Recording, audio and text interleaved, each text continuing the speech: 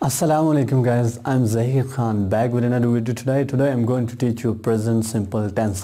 आज जो मैं आपको टेंस पढ़ाने जा रहा हूँ वो है प्रेजेंट सिंपल। प्रेजेंट सिंपल एक ऐसा टेंस है जो बहुत ज़्यादा इस्तेमाल होता है। जिस तरह हम उर्दू में कहते हैं मैं एबटाबाद में रहता हूँ, वो कराची में रहती है। हम सुबह सवेरे उठते हैं, मैं वॉक करता हूँ। हम 5 वक्त की नमाज़ पढ़ते हैं, वो हमेशा सच बोलता है। इस तरह के सेंटेंसेस के लिए जो इंग्लिश के अंदर टेंस इस्तेमाल होता है वो है प्रेजेंट सिंपल। उर्दू के अंदर प्रेजेंट सिंपल की जो पहचान है वो है ता ती ते। इसके आखिर में ता ती ते आता है और इसका फिर स्टेट वर्ब भी होता है। उसकी जो उर्दू में पहचान है वो डिफरेंट हो जाती है। वो जब मैं आपको स्टेट वर्ब पढ़ाऊँगा तब आपको बताऊँगा। प्रेजेंट सिंपल के जो हेल्पिंग वर्ब होते हैं वो होते हैं डू डज़। हेल्पिंग वर्ब होते हैं डू डज़। ये जो हेल्पिंग वर्ब हैं ये हम नेगेटिव में इस्तेमाल करते हैं और नेगेटिव में इनके साथ नॉट लगाते हैं तो ये नेगेटिव बन जाता है। मिसाल के तौर पर डू हुआ तो इसके साथ नॉट लगाएंगे, डू नॉट हो जाएगा। और डज़ हुआ तो इसके साथ नॉट लगाएंगे, डज़ नॉट हो जाएगा, डजेंट हो जाएगा। प्रेजेंट सिंपल में हम हमेशा फर्स्ट फॉर्म इस्तेमाल करते हैं।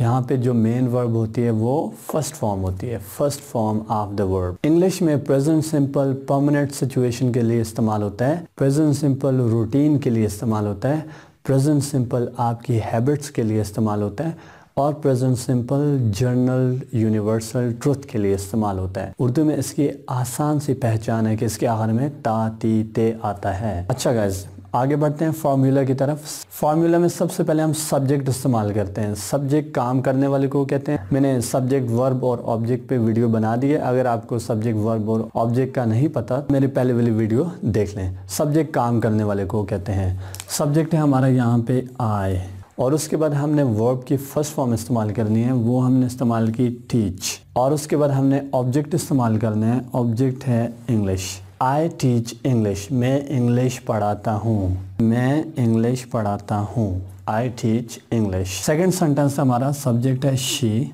उसके बाद हमने वर्ब की फर्स्ट फॉर्म इस्तेमाल करनी है तो मैंने किया वर्क्स, मैंने एस का इजाफा किया।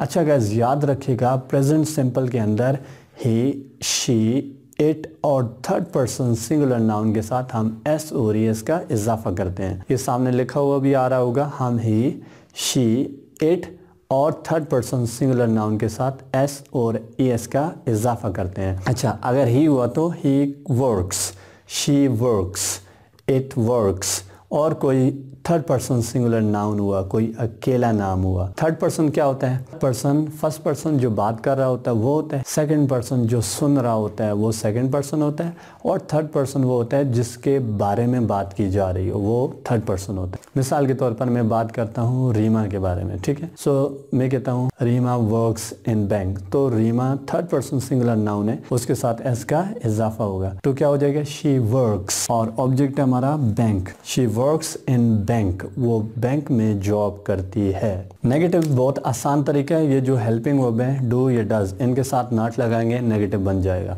सबसे पहले हमने इस्तेमाल करना है सब्जेक्ट। सब्जेक्ट है हमारा आई। अब आई के साथ डू नॉट लगता है या डज नॉट लगता है। हम डू नॉट किसके साथ इस्तेमाल करते हैं? विद आई, वी, यू, दे और प्लूरल जमा के साथ हम डू नॉट इस्तेमाल करते हैं। और हम डज नॉट किसके साथ इस्तेमाल करते हैं? Use does not with he, she, it and third person singular noun, इनके साथ हम डज नॉट इस्तेमाल करते हैं। तो हमारे पास सब्जेक्ट है आई। आई के साथ हम क्या इस्तेमाल करते हैं? Do not. मैंने डू नॉट लिख दिया। उसके बाद हमने वर्ब की फर्स्ट फॉर्म इस्तेमाल करनी है, वो हमने की प्ले। और उसके बाद हमने ऑब्जेक्ट इस्तेमाल करना है, वो है फुटबॉल।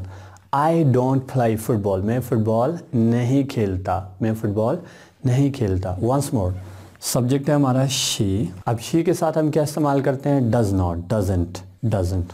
वो एक बंदा था ना, उसने कहा कि इस सेंटेंस को ट्रांसलेट करो। मेरा फादर एक गोली से मरा और तुम्हारे फादर 2 गोलियों से मरे। कहता है my father does and your father does does, मतलब 2 बार डज डज हुई। अच्छा गाइस, उसके बाद हमारी फर्स्ट फॉर्म है लर्न और ऑब्जेक्ट है English. He doesn't learn English, वो इंग्लिश नहीं सीखती। अच्छा गाइस, नेक्स्ट है हमारा क्वेश्चन। अब क्वेश्चन बहुत ही आसान है। जो हमारे पास हेल्पिंग वर्ब होते हैं डू डज, हम उनको सबसे पहले इस्तेमाल करते हैं तो वो क्वेश्चन बन जाता है, सवालिया बन जाता है। तो हमारे पास सबसे पहले है डू। हमने डू क्यों इस्तेमाल किया, आगे यू है, यू के साथ क्या इस्तेमाल होता है, डू। सब्जेक्ट है हमारा यू, वर्ब की फर्स्ट फॉर्म उसके बाद है तो हमने लगाई सिंग, और उसके बाद हमारे पास है ऑब्जेक्ट, वो है song. Do you sing a song, क्या तुम गाना गाते हो, क्या तुम गाना गाते हो। वंस मोर, हमने डज इस्तेमाल किया। डज क्यों किया, क्योंकि आगे हमारे पास सब्जेक्ट शी है, तो शी के साथ क्या इस्तेमाल होता है, डज। हमने सब्जेक्ट शी इस्तेमाल किया। उसके बाद वर्ब की फर्स्ट फॉर्म है कॉल, और ऑब्जेक्ट है यू। शी कॉल यू, क्या वो तुम्हें कॉल करती है। तुम वॉक करते हो, डू यू वॉक। क्या तुम इंग्लिश सीखते हो, डू यू लर्न इंग्लिश। क्या तुम सुबह सवेरे उठते हो, do you wake up early in the morning. क्या तुम मेरी वीडियोस देखते हो, do you watch my videos. अच्छा, अगर वीडियो पसंद आई हो लाइक कीजिएगा, सब्सक्राइब कीजिएगा और शेयर कीजिएगा। Thank you so much. मिलते हैं किसी और वीडियो के साथ, तब तक ज़हीर खान को दीजिए इजाज़त। अल्लाह हाफ़िज़।